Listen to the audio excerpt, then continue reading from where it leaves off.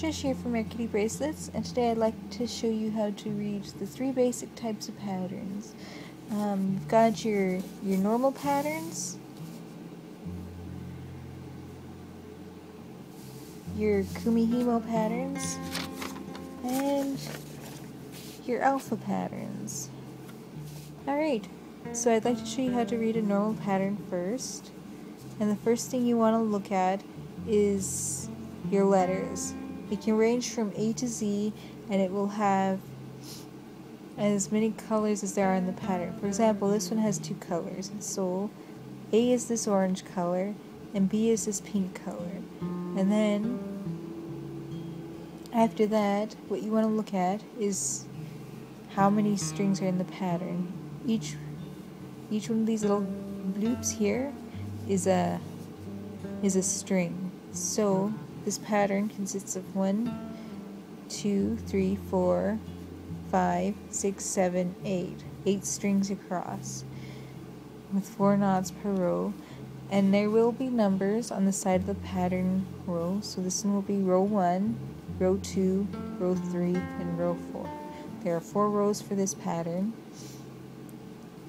Okay, so when you look at the strings, these little circly things here, each one of these tells you what knot it is supposed to be and what color it will be going into the next row, like right here.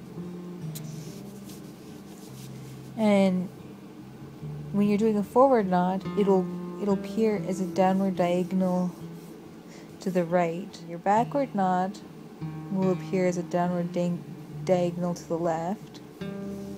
And then when you get these strange bendies, this means it will go forward. So your first half of the knot will go forward into a forward knot, and then going this way means that it will turn into a backward knot, turning it into a forward backward knot.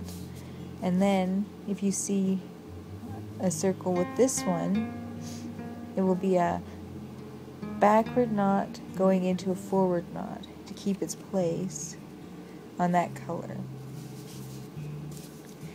And when you see these, this means that they are omitted from that row. And I think that is all I need to tell you about this pattern. Now, let's go into the Kumihimo pattern. This basically shows you what it will look like. When you look at the actual patterns, this will show you what the actual pattern will actually look like. It's this little box here. But this will actually show you where your strings fit on the Kumihimo disc, on this thing. When you look at this, there will be little blocks like this, and each one of these blocks is 2 strings, and this is a pair of strings right here. So this is a pair of oranges, and this is a pair of blues, and so on and so forth. And that's where you want to put them on your disc. For example,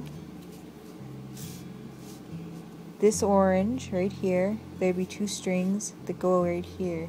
Both of these would be orange, and both of these would be orange, and these would be orange, and then you would put these diagonal ones right about here on each corner. So, and then it'll tell you how many strings that you have in this pattern. For example, so there's 1, 2, 3, 4, 5, 6, 7, 8. 8 pairs of strings. That would be 16 strings in total. And yeah, that is your Kumihimo pattern right there. Now for the alpha patterns, each one of these will look like a grid because, well, they are, I guess. And then when you look at them, each one of these lines, depending on how you like to look at your pattern, or this way, will be how many strings you need. For example, if you wanted 14 strings, and this one's a 13 by 14, if you wanted 14 strings, it will go this way, and each one of these will be a string. Or if you wanted 13 strings, Each one of these will be a string, and each line will go down like this. And basically, you just want to take your one string, your background string, and then you will start doing your forward knots like this across your pattern, or your backwards knots, depending on which way you like to start. And then when you come back like this, if this is a multicolor alpha pattern, then you would just swap out these for the color of whatever you are using, and just keep going with forward knots. If this is a two-tone alpha, basically just two colors, then these would be backward knots instead of forward knots, and then you would just keep going across, and then these would be forward knots and these would be backward knots, and so on and so forth. But yeah, I think that's basically all I need to cover for the alpha patterns. Thank you for watching, and hopefully you have a nice day, and we'll see you in the next video.